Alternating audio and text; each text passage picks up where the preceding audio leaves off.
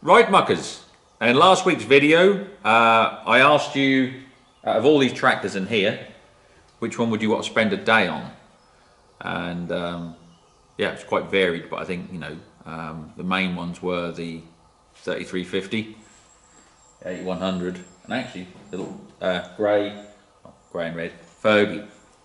Now, with that in mind, keep tuned to the end of the video, because there's a special reason I asked you that question: which one of these would you want to drive? But talking this little old Fergie, we said we'd done all the fuel system on it, and a lot of you are asking, you know, what actually had we done and could we do a video of it? Well, luckily we had done a video of it, and well, roll the titles.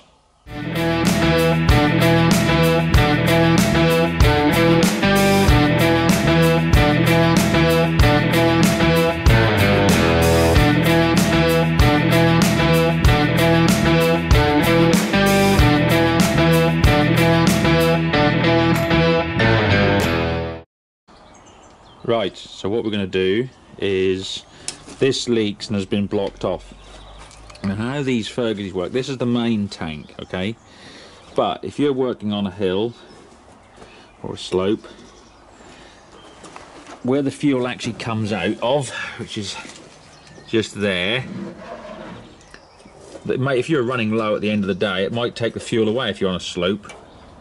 So what they did is they had it so it was fed through this little, almost like an auxiliary tank, which was lower. See? So you always had a supply of fuel. But that's also where all the crud ends up. So they used to rot the bottoms out of these. That's what's happened to this. They've bunged it all off and they've gone direct. So what we want to do is we want to try and put it back how it should be, so that there's an auxiliary tank that works, and it goes that way and then through the filters. The lift pump, I suspect, wants rebuilding, so we've got a rebuild kit, and we'll do that, and we'll plumb it all up basically how it was originally when it left the factory. Right, so we've got the tank off now for top here, which is down there, and then we can get this auxiliary off, which obviously, as we said, the bottom is rotten out on it. Can you have a look at the bottom? Yeah, so that was leaking in one of these, wasn't it? And there's a little, look at that, look, there's an actual hole. Still a hole there, look. Oh, for fuck's sakes! Now, the last time that we had the tank off, when we swilled the tank out, we noticed there was a leak on the rocker cover, so we've got a gasket out this time. So we're now going to get this off, and then we can actually have a look in here for the first time, see what it's like. Yeah, that's all broken up. If you can look, the gasket is all... There's loads of life in that. Yeah, a bit of glue in that would be lovely. Right, so the lift pump is off. Well, it's off anyway. So I'm going to strip this out now and use the rebuild kit, and we'll rebuild it. I don't think it's doing much of a job. Might have a pin prick in the diaphragm or something like that, because I think that's leading to some of the running issues with this tractor. Right, so all the screws are out of here, so now we can just separate this, hopefully. Just touch one at the top here while we're at it.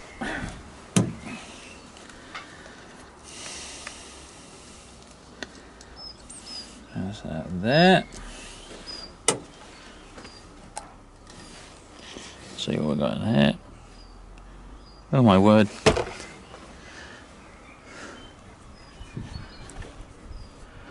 Looks like we've gone prehistoric once again, muckers, and we've got some right old dinosaur spaff and shite in there.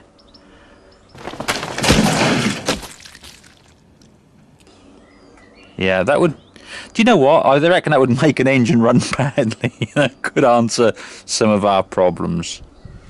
Right, so I just separated that.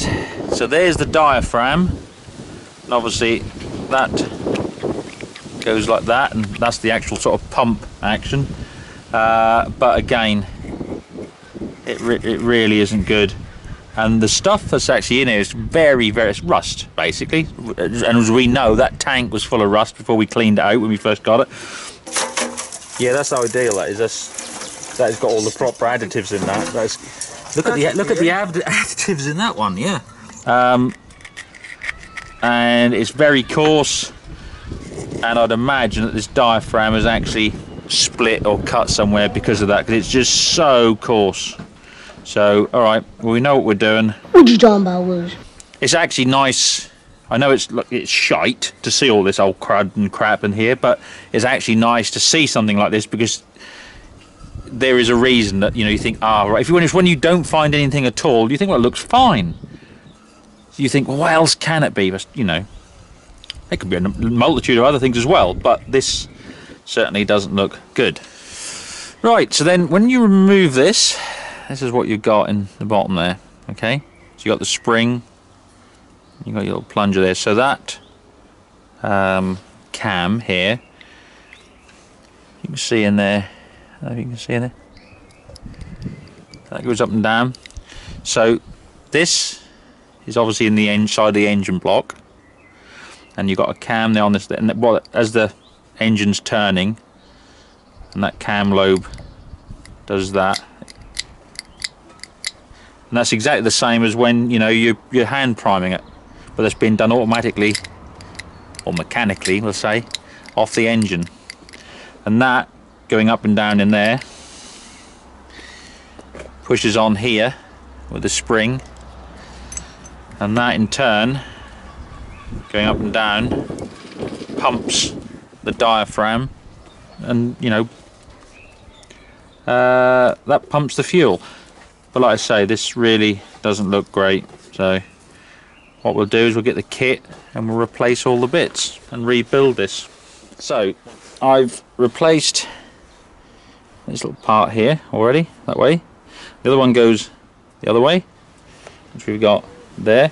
But as you can still see in there, amount of dirt and grit still left in there, so I'm going to clean that all out. Okay, so put the new diaphragm in. So as I said, there's the old one. And now what we're going to do, well, just so you know, look, this is what we do here, and that's, you can hear that working now. Now before, obviously that was full of crud, as you remember, because there was no gauze in there, so I'd imagine over time this is being absolutely mullered. So when they've cleaned it out before, they've left this out.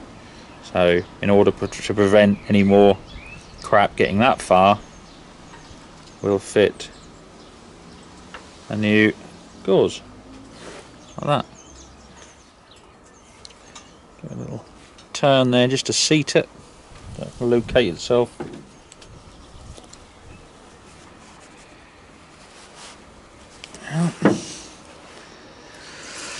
And there we go, muggers. As I said, so you got your hand prime on the side here, you know, for when you're bleeding it through, just like that. But when it's turning over and the engine's running and the cam's in there, as I say, that's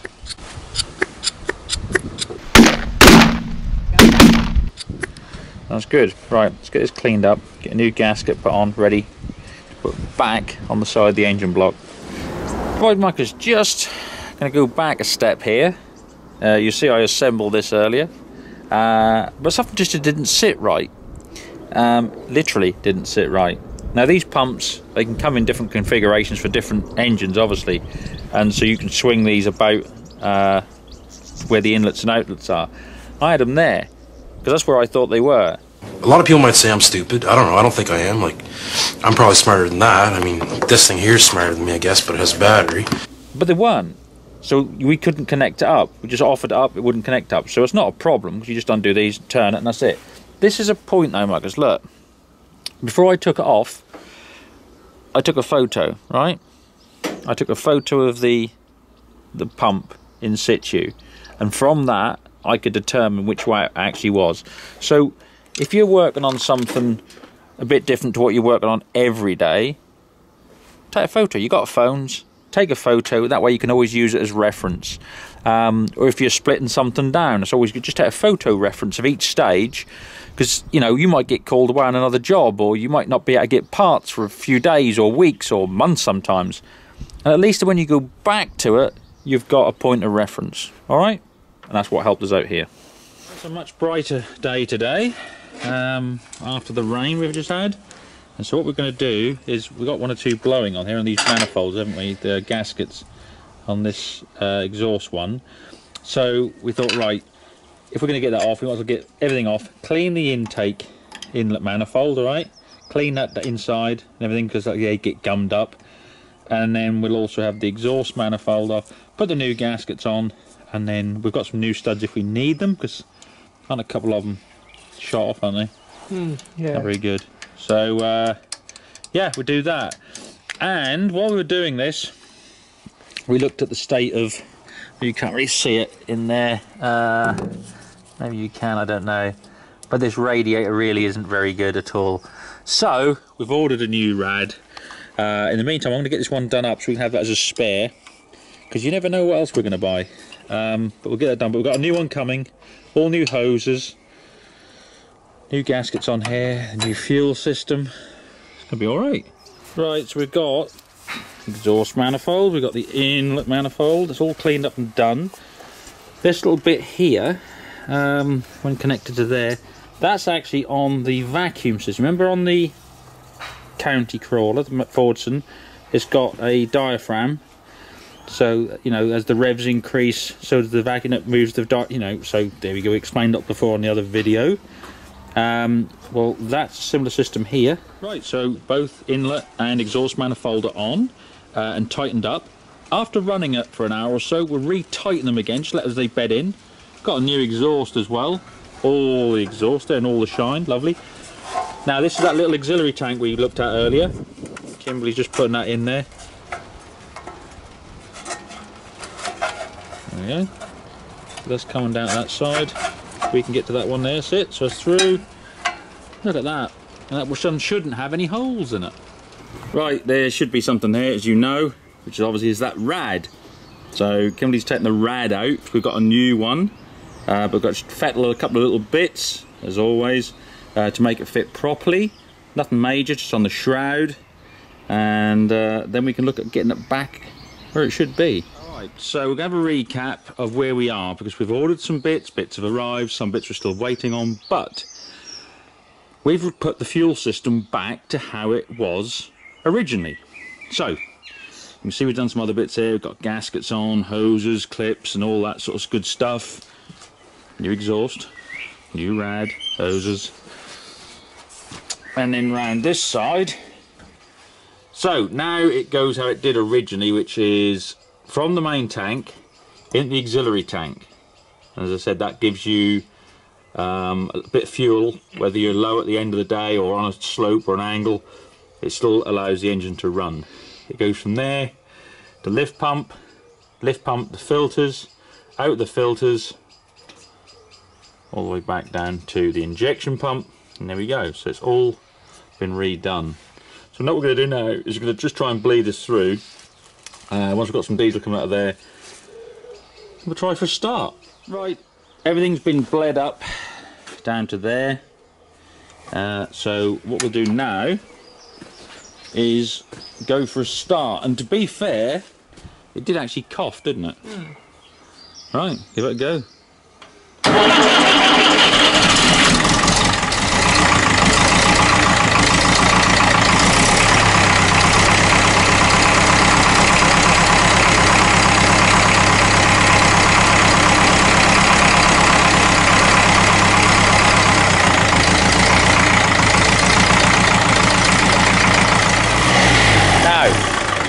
That may not seem like much, but we've cleaned out everything, all on the air side, all on the fuel side, and it's so much more responsive now. Because before I could just pull it back and it would wait and it would then pick up, but now, instant.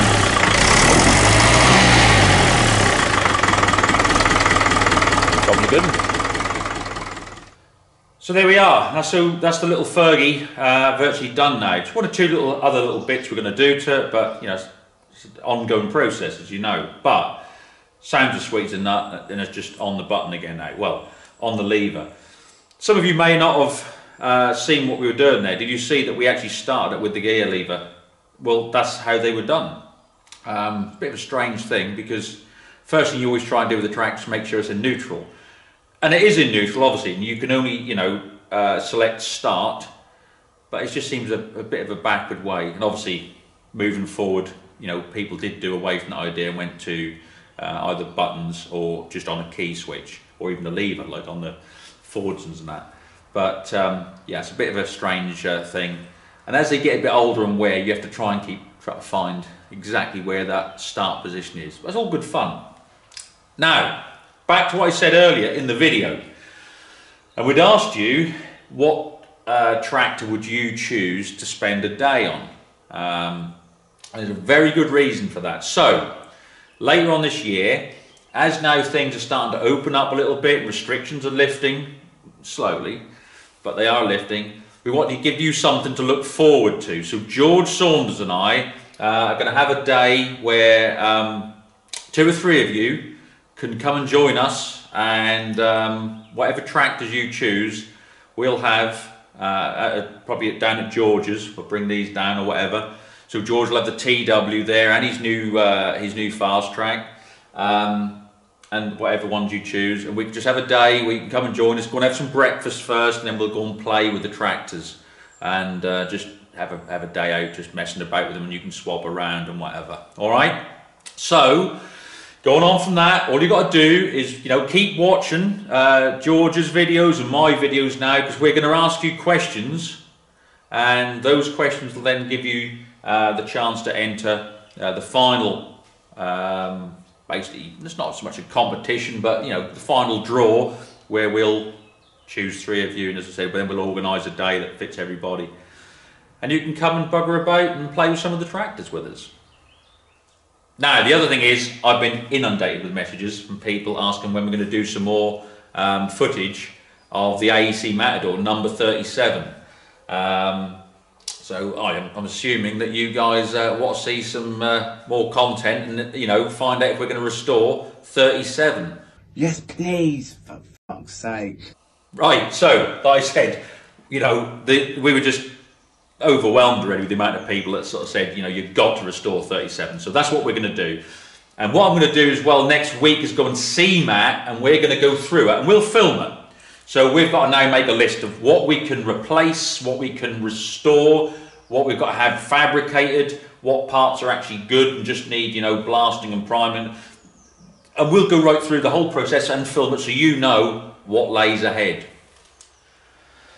So muckers, it's that time again, and we'll catch you on the next one. So until then, do well.